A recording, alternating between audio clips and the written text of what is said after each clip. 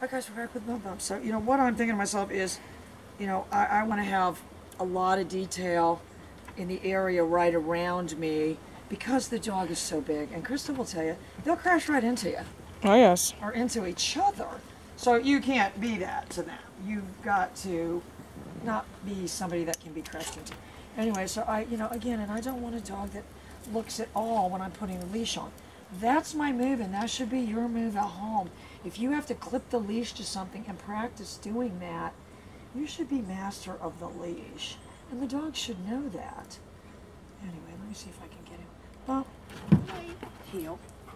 You know, but I'm just looking for as much heel detail as possible. Yay. Heel. Heel. In, you know, the area, heel. Close to me. Heel. Heel. You could, well, I'm going to tell you what that was. He threw in the little hop to see if that would get something. And I'll tell you, it did. It did. You know, so right here, I need to feel like I can move him, heel, you know, back beside me. You know, not that once he goes forward. Go through. And I do want free agency on the leash, but I also want him to understand, you know, the first thing I teach any of them is I don't want the leash made tight, so. All right, so we're just going to work on this retreat.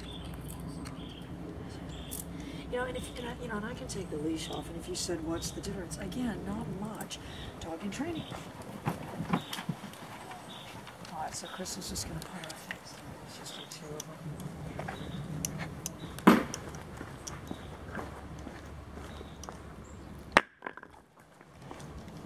So remember, I was working this dog on being steady, but I want precursors, so I've got a very tiny pitch.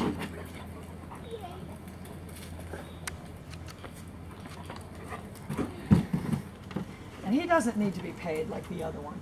Sit.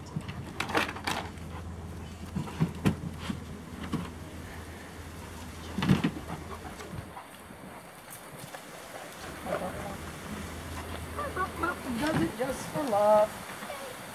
So you know, and if you said, well, what were you doing with the pager?